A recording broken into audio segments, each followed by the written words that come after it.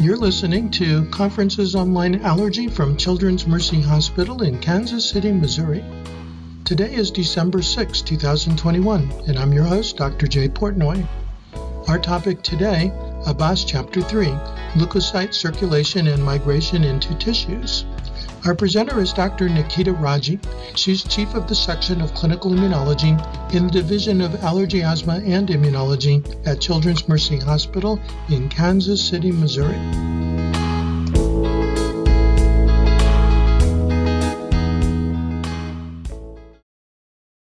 So, today is December 6, 2021.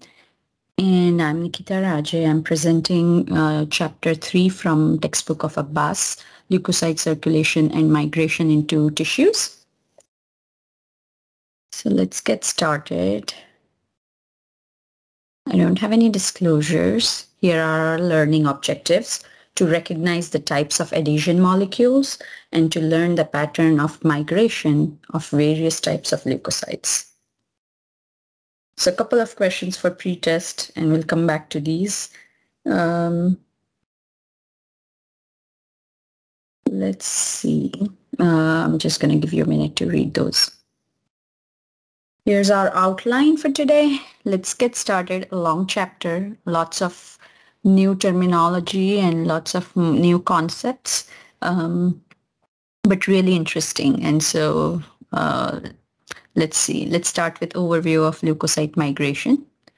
So the movement of immune cells is constant, it's highly regulated, and it's purposeful. So before we go on to look at that purpose and what is the function of the movement of immune cells, let's look at some of the... I realized I did not start slideshow. Okay. So again, the movement is constant, highly regulated, and purposeful. And let's look at these definitions before we talk about the functions of that movement. So what is migration? It is also called recruitment. It is just the general process of leukocyte movement from blood into the tissues. So you'll see that we use these terms interchangeably: migration or recruitment of leukocytes. Then there is a term called homing. And again, getting used to these terms is really important because we'll use this pretty much frequently when we move into more discussion. So migration of leukocyte out of the blood circulation into a particular tissue or site of infection is called homing. And it almost sounds like it is, those are pretty similar definitions, but I would think of homing as basically thinking of more of the tissue in which the leukocyte is moving, versus when we talk about recruitment, we are talking about that movement from blood to wherever it's going. And then there is a term called recirculation, and this is the ability of the lymphocytes to repeatedly home to secondary lymphoid organs, reside there transiently, and then return to the circulation. And there is a purpose to that as well. So what is the migration map of these cells? Where do they go from one place to, how do they go from one place to another? So if it's a myeloid cell, they are produced in the primary lymphoid organ, right, in the bone marrow. Then they enter the circulation, and they continue to be in the circulation till they are needed. And when they are needed in a tissue, they are going to move to the tissue. That's all they do, going from primary lymphoid organ to blood circulation. That's where they are going to continue to circulate and then go into tissues. Whereas lymphocytes are different. Depending on the phase of the lymphocyte, they might end up in different places. For example, if it's a naive lymphoid cell, it goes from primary lymphoid organ where it's produced to the circulation, and then it's going to go to secondary lymphoid organ. But a naive lymphocyte is typically not going to go into the tissues. That naive cell is going to stay in the secondary lymphoid organ till it is activated. And once it's activated, it becomes differentiated into an effector lymphoid cell. And now from that secondary lymphoid organ, it's going to move to circulation and then go into the tissues. So very methodical depending on the type of the cell or phase of the cell. And that's what this figure shows as well. So there are a few principles of migration. They follow some rules. in general, there is temporary adhesion of molecules on the leukocytes with endothelial cells of the blood vessels so that they can move from lymphoid organs to the blood circulation or from the blood circulation and then into the tissue cells. Then into the tissues using the adhesion molecules that can adhere to the tissue cells. And then the endothelial cells themselves also express adhesion molecules and chemokines. The expression is for these chemokines on these endothelial cells is increased by cytokines at that site of infection. So cytokines are released by macrophages or tissue cells. And then if you think of the leukocytes, they express adhesion molecules just like the endothelial cells, but they also express chemokine receptors.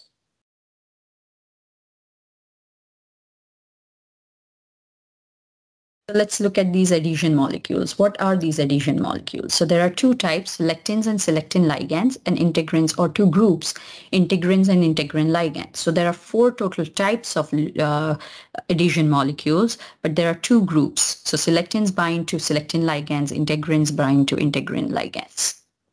And then we'll talk about the third type, which is the chemokine that bind to chemokine receptors. So let's talk about selectins and selectin ligands. So what does selectin mean? So the name itself suggests, so the lectin part of that selectin means that they are surface proteins that bind to carbohydrates. So when you talk about selectins, these are selected lectins. So they are surface proteins that bind carbohydrates, but they are selected that are meant for adhesion molecules. So carbohydrate binding protein adhesion molecules are called selectins. Selectin ligands, what are these? So they bind to the selectins, right?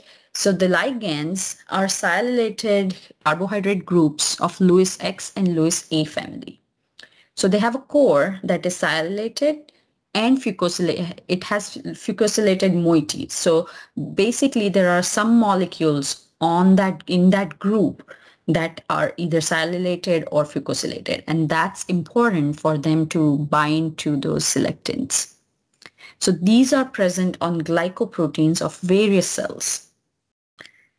So the function of these selectins and selectin ligands is low affinity adhesion, and we'll come back to that concept.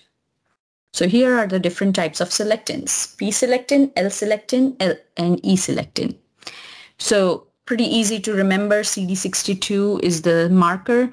Depending on which one we are talking about, you can think about it as CD62L, E, or P. Typically, P and E-selectin are the ones that are more prominently present on endothelial cells, and then L-selectin is present on various leukocytes. And the ligand, so this P-selectin on the endothelial cells will interact with its ligand, so selectin ligand, and it will interact typically with that Sial-Lewis X moiety on PSGL. So what's PSGL? It's P-selectin glycoprotein ligand type 1. And so there are different types of glycoprotein ligand, and they have some kind of sialylated or fucosylated moiety on them. So if the selectin is on endothelium, we need this ligand to be on the leukocyte. That's how they interact with the endothelium to move around, right, in the circulation, from the circulation to the tissues or from the tissues to circulation. Similarly, E-selectin also binds to the selectin ligand, for example, with other glycoproteins that have Sial-Lewis X, such as CLA1, so cutaneous lymphocyte antigen type 1. Again, the ligands are on the cells, E and P-selectin are on the endothelium.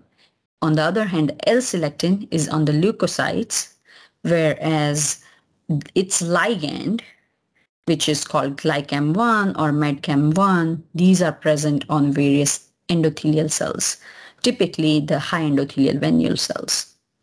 So that's how the L-selectin on the leukocytes binds to the selectin ligand in the venules, and that's how it migrates. So here the term PNAD stands for peripheral node addressing, So in the peripheral lymph nodes, there is this, it's called adresin because that's like, overall the system of adhesion molecules and chemokines is meant for their movement. And if you think about like GPS or addresses that they are trying to follow, it's a address that this L-selectin is trying to go to. And because its partner, which is glycam-1 or medcam-1, is present in the endothelium, that's where it goes. Now we talk about the other set of adhesion molecules called integrins, and then we'll talk about integrin ligands. So integrins are heterodimeric proteins. So remember, selectins were proteins that were binding to carbohydrate moieties. Now here integrins are proteins that are made up of two chains. So they are heterodimer. They have an alpha chain and a beta chain. So the integrins contain two non-covalently linked polypeptide chains, and they're either they can choose from different types of alpha chain and different types of beta chain to form those different combinations. So there are 30 different ones, and they can bind to different combinations between alpha and beta to form those heterodimers. The extracellular head of this integrin binds to the ligands, so integrin ligands, and the intracellular domain interacts with the cytoskeletal components in the cell such as actin and tropomyosin. What do actin and tropomyosin do? They help with the motility, right? So once the ligand is bound to the extracellular domain, the intracellular domain integrates signals with the cytoskeletal dependent signals with those components to help with motility, shape change, or phagocytic responses. So here are the different integrins: LFA1, MAC1, VLA4, alpha-4, beta-7. So regardless of which integrin it is, it has two chains. One is an alpha chain, one is a beta chain. So for LFA1, CD11A is the alpha chain, CD18 is the beta chain. Again, MAC1, alpha chain is different, beta chain is the same. So same thing with VLA4 or alpha-4 beta-7. Both of them have CD29 as their beta chain. Their alpha chain is different. So here it's alpha-4. Here it might be a different alpha, which is called CD49A. Regardless of what integrin it is, it's going to bind to the integrin ligand.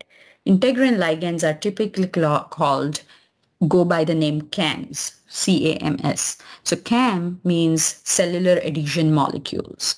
So ICAM is intracellular adhesion molecules, whereas VCAM is vascular cell adhesion molecules. So they go by the CAM. So there are different types of CAMs or cellular adhesion molecules, which are integrins again. So remember, they are integrin ligands. And so the different integrins ligands bind to different integrins. Some of these integrins are present on the leukocytes, versus the CAMs are present on the endothelium in different places. So different site endothelium would have different CAMs, such as the VCAM1 or MEDCAM1 is present in the endothelium in gut and gut-associated lymphoid tissue. So depending on where that CAM is located, different types of integrins bind to those. Now we talk about the third type of molecule called chemokine, and we'll talk about chemokine receptors. So what are chemokines? They are also known as chemotactic cytokines. If this is a family of structurally homologous cytokines that stimulate leukocyte movement and regulate the migration of leukocytes from the blood to the tissues. There are different families of these chemokines, but they all have cysteine residues. So that's C stands for the cysteine residue. Based on the number of cysteine residues, there are different families. So there is a family called C family, which has a single cysteine residue, whereas the CC family has two adjoining cysteine residues. CXC means this X stands for any other amino acid. So those CXC have two cysteine residues that are separated by one amino acid. And then CX3C means that there are 3 intervening amino acids between 2 cysteine residues. So these are the different types of families of chemokines, and they can go, so the CC family is also called beta chemokines, CXC are called alpha chemokines. These are the most known or studied chemokines, whereas we only know one chemokine for the CX3C family. All right, so where are these produced from? The CC and CXC, so beta and alpha, the chemokines are produced by leukocytes and tissue cells such as epithelial cells, endothelial cells, fibroblasts. When are they produced? They are induced by recognition of microbes through various innate receptors, or when there is presence of inflammatory cytokines such as TNF, IL-1 or IL-17. CC are produced by activated T cells. So they are a link between an adaptive immune response, and so they help with the recruitment of inflammatory cytokines once those T cells produce these chemokines. So these chemokines, that the different families that we talk about, interact with chemokine receptors. So remember, chemokine receptors are on the surface of a cell and so these chemokine receptors are a 7-transmembrane GTP binding G protein coupled receptors, which is called GPCR superfamily. They belong to this superfamily. And here is a small figure I have shown. So they go across the cell membrane 7 times, and so they are called 7-transmembrane receptors. So how do they help? They initiate intracellular responses through associated G proteins. So on the internal side, so the external part of it is what's going to interact with the chemokine. The internal part has the G protein that is going to, once this receptor is engaged, it's going to stimulate cytoskeletal changes and polymerization of actin and myosin filaments, resulting in the cell motility. The other function of chemokine and chemokine receptor interaction is increase in integrin affinity for their ligands. Remember the integrins just we talked about, that also helps with movement. So we'll talk about how that affinity increases. But if there is too much exposure to the chemokine, these receptors are down-regulated from the surface. So there wouldn't be an excess of movement, because if there's too much chemokine, then these receptors are going to internalize themselves. So just like the chemokine families, there are chemokine receptor families, and they go hand in hand with the chemokine families. So CCR families are for CC chemokines, CXCRs are for the CXC chemokines, CX3CR, there is only one, and that's for CX3CL1 chemokine. And so these receptors are present on the leukocytes. Among them, T cells have the most type and number of chemokine receptors on them. So here's a list. And though it seems like there are plenty and it's hard to memorize all of these, there are some that you do have to memorize. And so I think they have done a pretty good job when we were fellows. I think it was a very long list because they just went numerically from CCL1 to whatever the number is. And even though there were so many, we were trying to figure out which ones do we need to memorize and kind of which are clinically important. And here now they only have the ones that are relevant, honestly. So you should be able to actually look at these and at least have some idea of what they do. So among those, I'll point out a few and you can go through the full list. CCR2 is important for monocyte recruitment. CCR5 is important because, one, it helps in recruitment of these different cells, but also it is a receptor that is used by HIV for entry. Same with CXCR5 that is used, CXCR4 and CCR5 are the two receptors, chemokine receptors, that HIV uses for entry into the cell and pathogenesis. Then just like any other immunology chapter and immunology terminology, there are two names to each of these.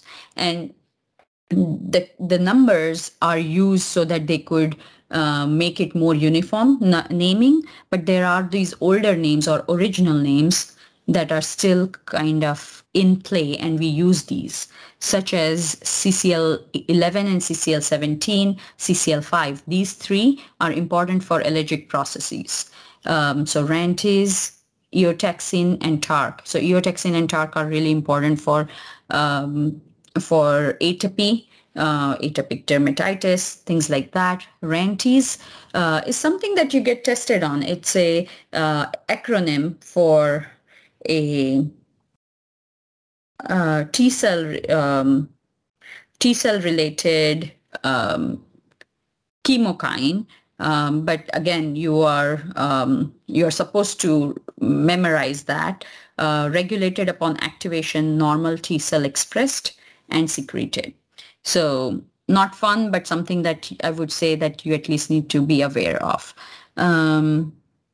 CCR7, really important chemokine receptor that is important for entry into the lymph nodes or other T cell zones of other secondary lymphoid organs.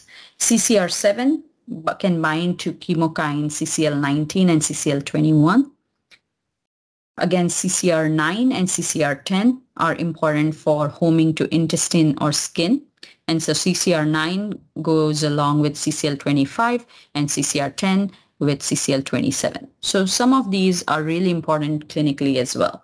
Among the CXCL ones, I'll point out IL-8 or CXCL8, which is really important for neutrophil recruitment. So wherever you read CXCL8 or IL-8, think of neutrophils.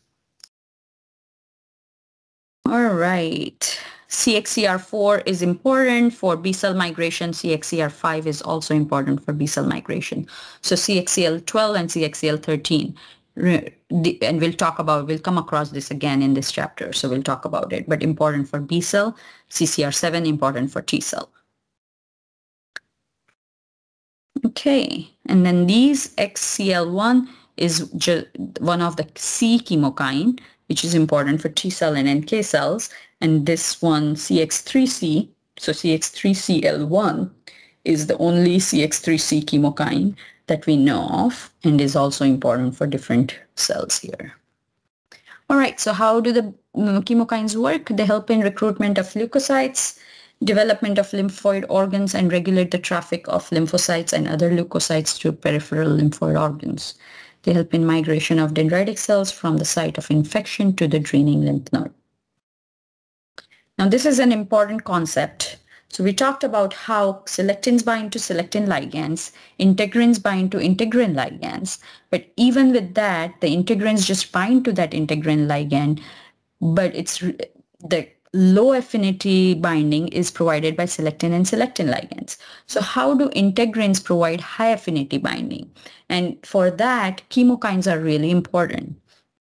So what is inside out signaling that I'm talking about that gives the high affinity? It's the ability to respond to the intracellular signals by rapidly increasing their affinity for their ligands. What does that mean? Let's think about a cell that is in the circulation. And then there is selectin that binds to selectin ligand, and that gives them the low affinity adhesion.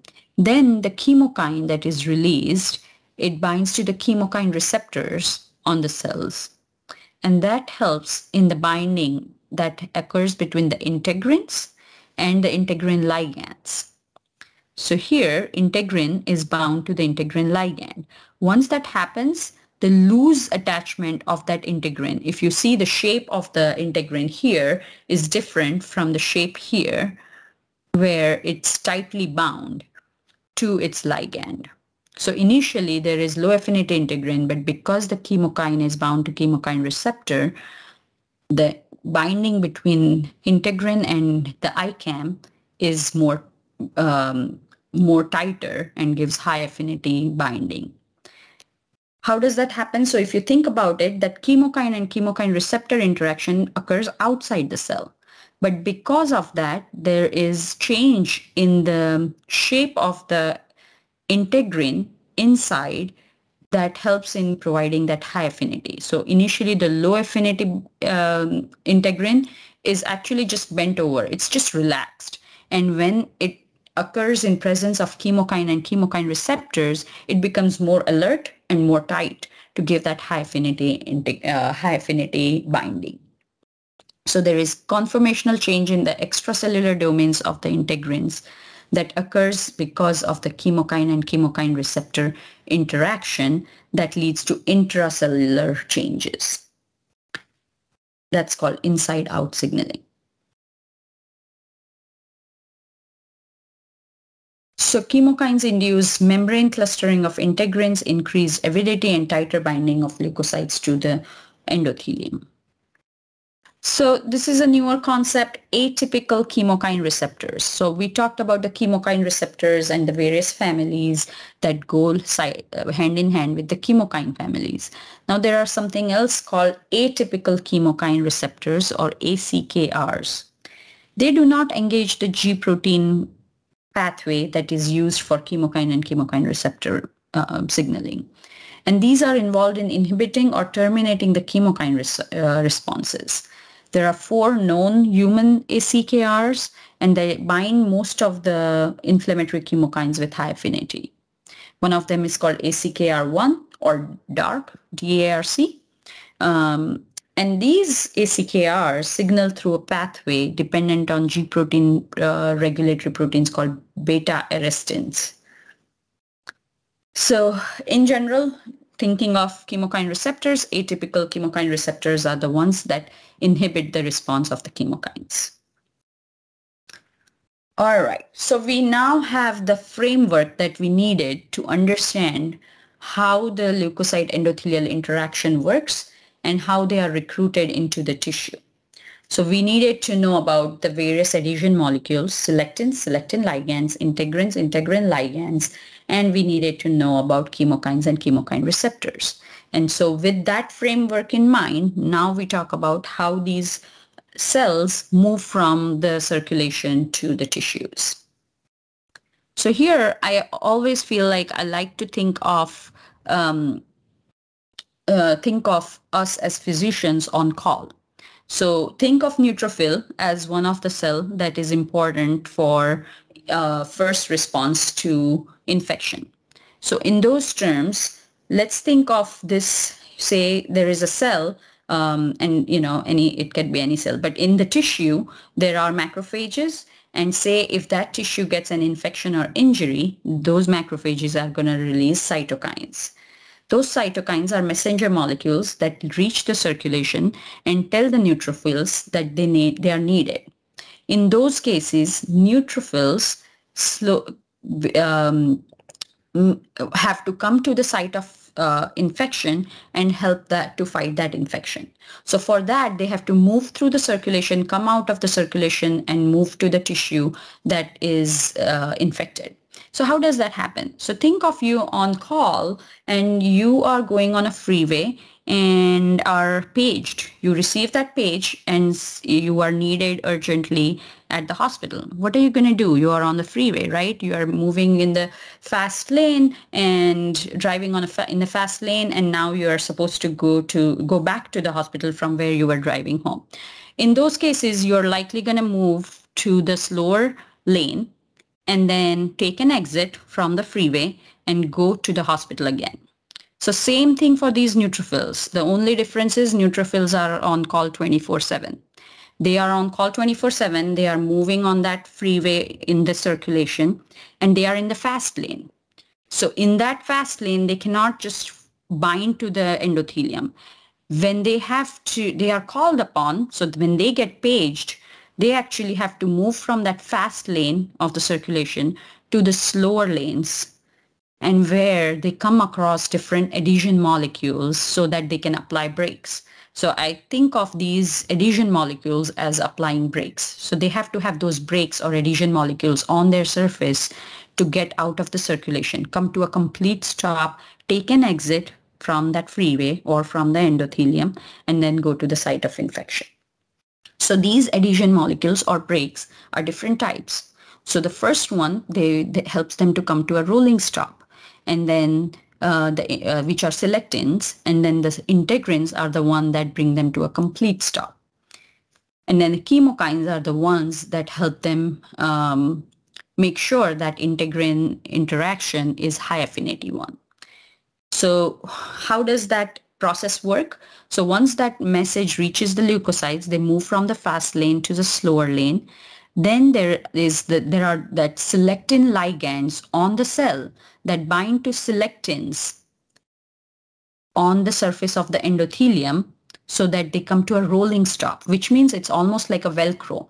They attach and then detach from that selectins. Then the chemokine mediated integrins. So in general, I would think of it as the integrins binding to integrin ligands. So now remember, integrin ligands are on the endothelium and the integrins themselves are on the site, on the cells. So selectin ligands and integrins are on the cell, and selectins and integrin ligands are on the endothelium. So they bind to each other with those integrins binding to integrin ligands on the, or ICAMs on the endothelial cells to come to a complete stop. During that process, the chemokines bind to chemokine receptors. Chemokine receptors are on the cell, chemokines are released, and so they can, and on endothelium, and so they bind to the chemokine receptor on the cell that helps in increasing the affinity of integrins to their ligand. The end result is that this cell comes to a complete stop on the surface of the endothelium. And then there are changes in the shape, changes in motility, because the myosin and actin are activated inside the cell. Once that happens, it's gonna come help to get out of the circulation, and that happens because of a process called transmigration. That transmigration occurs through the endothelium, so it could be paracellular, so between the cells of endothelium, or transcellular. And there is a molecule called CD31 that's present on the cell as well as on the endothelium. So that helps in just a transient disruption of the this matrix protein. And because of that, there is a space created that helps these cells to come out of the circulation. Once they come out of the circulation, they follow the scent of these chemokines and reach the site where they are needed. So that's how the leukocytes interact with the endothelial surface and move to the tissues. So what happens when these brakes don't work? There is a defect that occurs that is called leukocyte adhesion defect. And so that is different types. Leukocyte type 1 is caused by defect in CD18. Remember, CD18 is the beta integrin part of LFA1 and MAC1. So integrins have alpha and beta chains, and CD18 is a type of a beta chain that's important for integrins like LFA1 and MAC1. When that's defective, you get leukocyte adhesion type 1, and this defect occurs in presents early in life with delayed separation of umbilical cord, high neutrophil counts, and severe infections. And that's what we know of as leukocyte adhesion defects. However, there are two other types of leukocyte adhesion defects. Type 2 is caused by lack of Golgi fucose transporter that's needed to express carbohydrate ligands like Sial-Lewis X of E and P selectins on neutrophils. So that Sial-Lewis X is fucosylated moiety.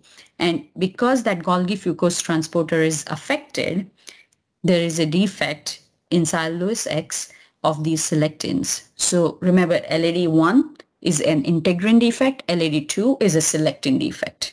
And this one, patients present a little later in life. It's milder, less infections, more of a development and growth retardation is an issue.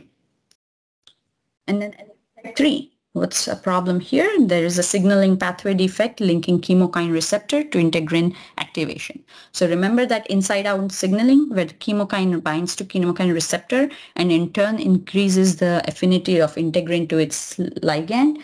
That's affected, and that's caused by a defect in a gene called kindlin-3 or a molecule called kindlin-3. All right, so we talked about how those leukocytes can come out of the circulation.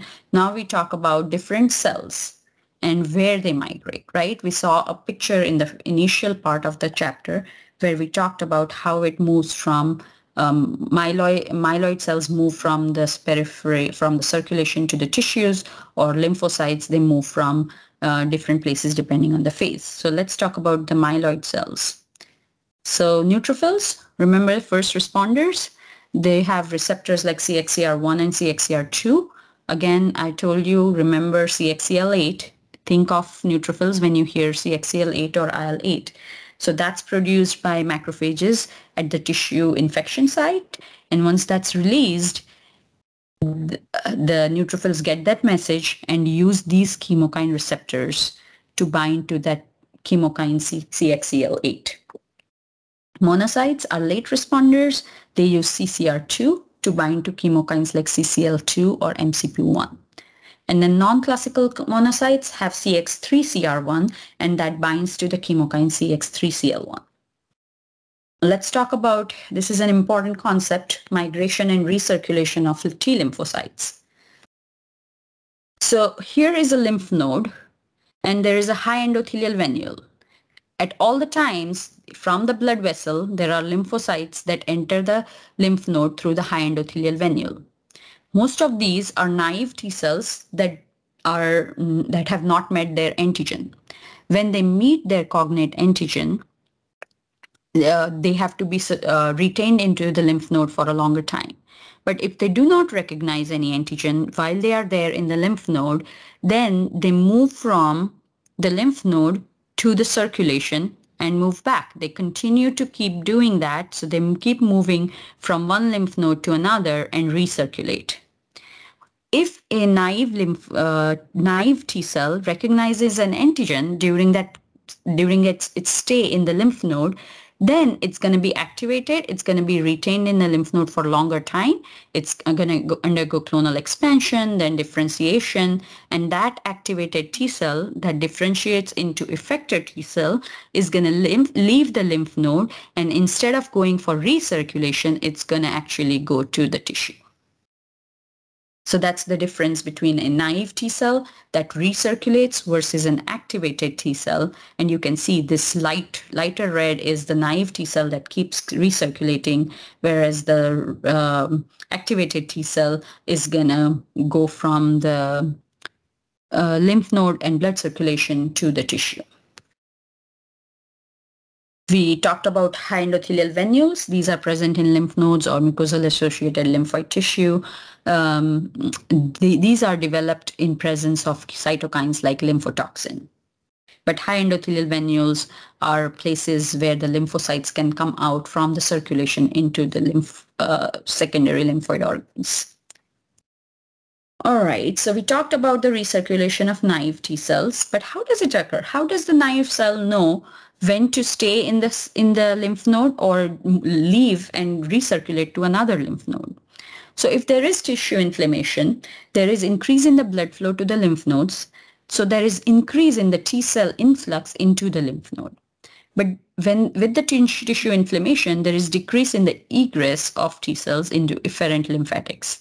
So that helps to kind of create a situation where there are more T cells coming in, but not as many going out. So they get longer time. And so T cells are retained in the lymph nodes longer and have a higher chance of meeting their cognate antigen. So these naive T cells, remember, they express CD62L or L-selectin, right? That helps them to interact with the selectin ligand on high endothelial venule or peripheral node addressing. So the peripheral node the address that they bind to depends on the tissue. So in the lymph node, they bind to glycam-1, or in Peyer's patches in the gut, they bind to medcam-1. So L-selectin can bind to different selectin ligands. Also, it's interesting because the L-selectin can bind to MEDCAM1, which is also a CAM, right? So it's an integrin ligand as well. Once that rolling or selectin to selectin ligand occurs, there is firm adhesion using integrin and integrin ligands, and that happens with LFA1 on the T cells. And then the chemokines come into play, and the naive T cells are attracted to the zone that has CCL19 and CCL21 that's released by the FRCs in T cell zones of lymph node. Why is that? Because these chemokines bind to CCR7 that's present on the naive T cells. Also, the high endothelial venules release CCL19, so that's their first signal for CCR7 that's attached to the naive T cells to go to the lymph nodes. And then because of these two cytokines in the T cell zone, these end up in the T cell zone rather than going elsewhere in the lymph node. This one just shows how there are different homing receptors on naive T cells versus activated or effector T cells. So CCR7, L-selectin, and LFA1 versus other ones on activated T cells. This figure basically is showing the same thing, how they go from the endothelial venules into the lymph node, and then based on what their cytokines are,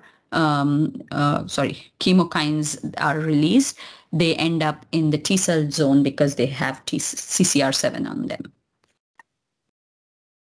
There is another concept called CYP1 gradient. So when that's lymphocytes enter the lymph nodes, they typically have to get out of the circulation rather than being retained in the lymph node unless they come across their antigen. And how does that happen? So there is something called CYP1 or sphingosine-1 phosphate that binds to its receptor CYPR1 on the T cells. The high concentration of CYP is present in blood and lymph, and when there is higher concentration in lymph and blood of CYP, the CYPR1, the receptor on the T cells, is internalized. So then it follows the scent of CYP that is present. So it gets out of the circulation, it recirculates, and now because there is low concentration in the tissues of CYP, because of an enzyme called CYP lyase, there is re-expression of CYPR1 on naive T cells. And so they are brought back to the lymph node and they are retained for some time, and then they recirculate. Once it's activated, if that naive T cell is activated, it expresses something called CD69 that binds to the CYPR1. And that's because of that, it becomes insensitive to the CYP gradient and is retained in the lymph node for longer time. After it differentiates into effector cells, it again loses CD69. So T effector cells do not have CD69. So they re-express the CYPR1 and become responsive to concentration gradient. So then they can leave the lymph node. Fingolimod is a immunosuppressant that can bind to the CYPR1, and that way they can retain the T cells in the lymph node and they are not released in the circulation. So because of that, they act as an immunosuppressant. Based on the different types of lymphoid organs, there are different selectins, integrins, chemokines that play a role to bring those cells to that tissue.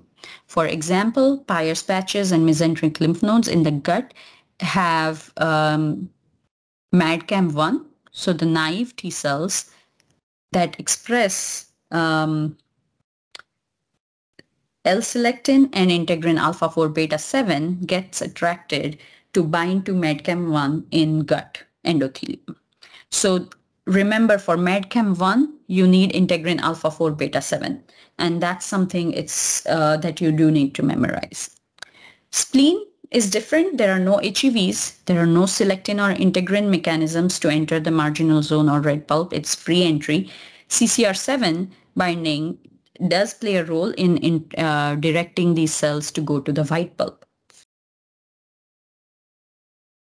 Once these cells become effector T cells, how do they end up in tissue?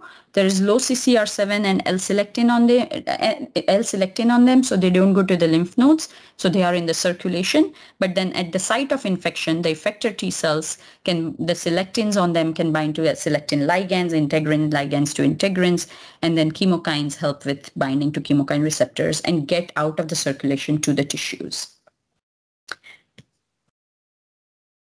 The tissue-specific homing, we actually talked about this, but again, moving back to the same concept, gut homing needs different chemokines, integrins. So CCR9 interacts with CCL25. So any cell that has CCR9 on it will go to the gut where there is CCL25. CCL28 is present in gut, also in GU and lung. So any cell that has CCR10 on that will go to that site.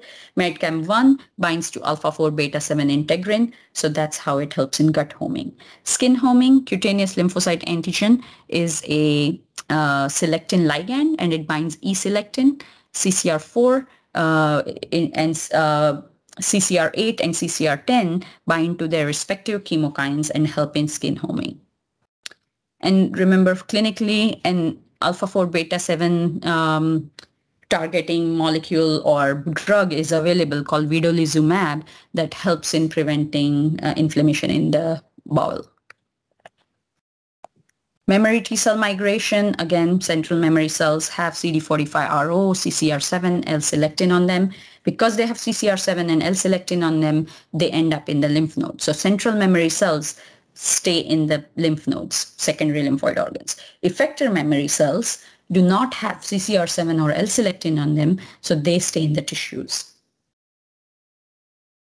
All right, we talked about T cells. Now we just kind of look at the B cells and what are the differences. So B cells are produced in bone marrow, then they get into the circulation and go to the spleen.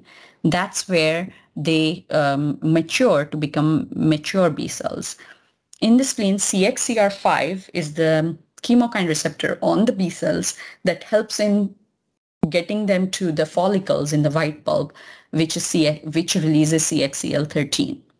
Once they are mature, they get into the circulation, and then from the circulation, they enter the lymph nodes. In the lymph nodes, they have CXCR4 and CCR7 both on their surface. Because of CCR7, they enter the lymph nodes. Because of CXCR4 and CXCR5, they enter the follicles. Or I guess CXCR4 helps them to enter the lymph nodes, but follicles require CXCR5 on their surface. Pars patches, again, CXCR5 binds to CXCL13, and then also they need that gut-specific homing, so MEDCAM1 interacts with integrin alpha-4 beta-7. Then, depending on their differentiation into plasma cells home to bone marrow and tissue sites, and follicular B cells in spleen migrate to marginal zone and then carried through the red pulp and into circulation. CYP1 deficient B cells have diminished ability to leave the spleen. So CYP1 also plays a role in B cell migration. And then depending on the different types of cells, so IgA secreting plasma cells, more in the gut, IgG or mucosa, and then IgG secreting plasma cells, they home more to the bone marrow. And then again, depending on the inflammation, they might go to the site of inflammation. This figure basically just shows the same thing here.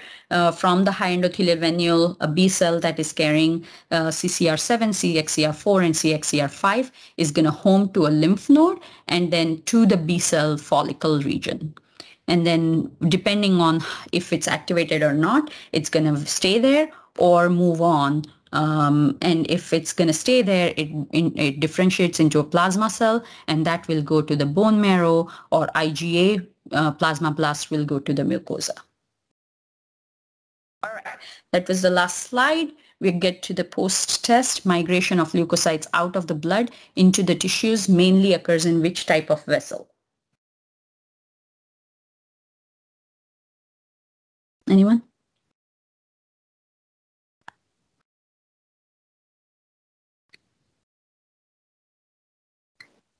I'm not 100% sure, but I was thinking it was like the postcapillary venules. Yep. So venules. So that's where the leukocytes go out of the blood into the tissues in the venules. Which of the following statements correctly describes the migratory behavior of naive T lymphocytes? They recirculate from blood into lymph nodes via high endothelial venules and back into the blood via lymphatics. They recirculate from blood into inflamed tissues via activated postcapillary venules back into blood via lymphatics. They migrate into the thymus via HEVs, where they mature into effector T cells and then enter the blood via lymphatics. They are stationary, or after maturation in thymus, they migrate into the blood via lymphatics, enter the spleen via high endothelial venules.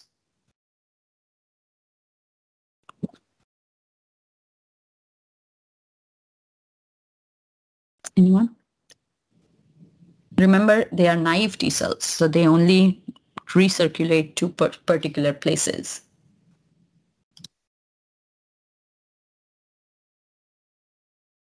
Is it A? It is A. That's correct, because they don't go into, they are naive, they don't go into tissues. They do not, thymus doesn't play a role there, and they are not stationary. All right. That's it. Next one is Jeopardy. So for chapters 1, 2, and 3 for next time. Any questions? Or if you want to summarize? I think we have 1 minute. So if you guys want to go ahead and summarize.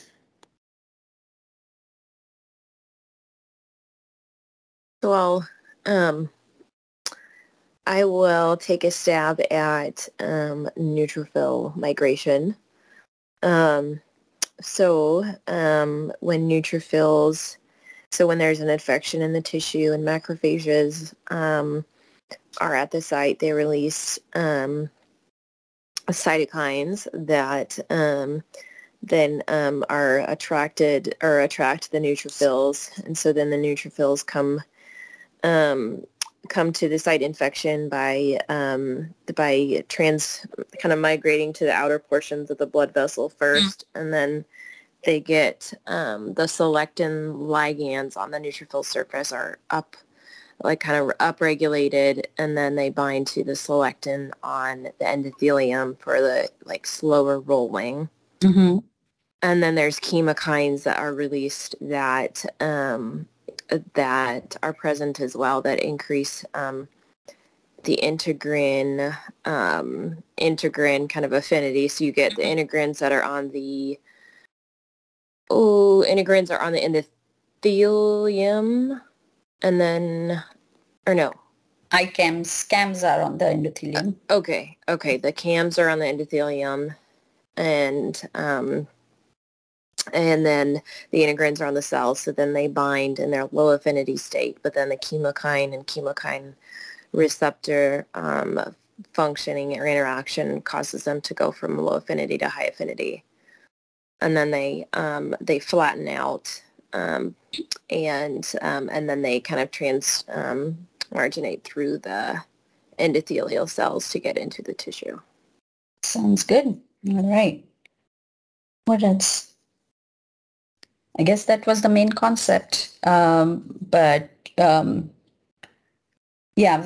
talk about the others, but try to memorize some of the names that we talked about, and then the pairs of chemokines and chemokine receptors that are important for homing. All right, so that's it. Thank you, everyone. And Thank you. Next time for Jeopardy. Thank you. Thanks, Dr. Raje. Raje. Thank you.